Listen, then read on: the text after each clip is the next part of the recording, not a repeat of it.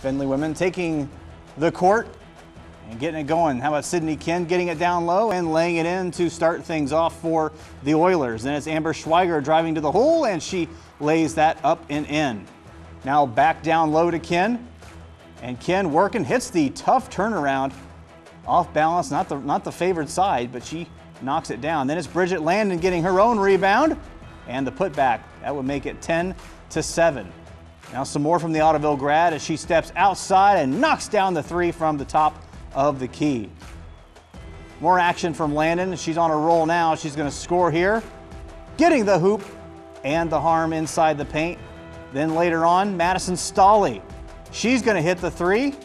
That would put the Oilers within 3 points. And then Ken, you see her one more time scoring down low. Oilers down 3 at this point. They would come back to win. Final score 80-72 as Findlay taking care of Malone this afternoon.